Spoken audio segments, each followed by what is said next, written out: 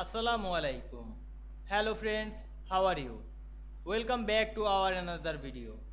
In this video, I will show you how to change background color in Word on one page. Let's get started.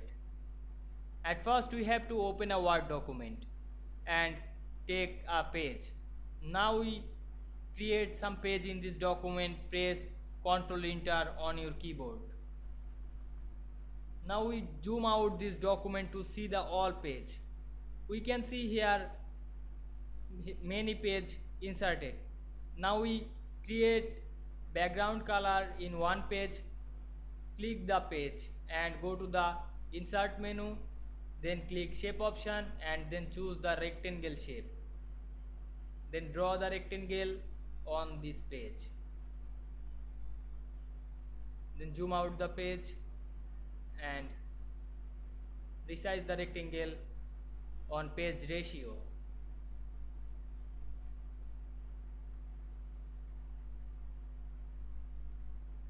Now we click the rectangle and go to the format menu and change the shape fill color in any color.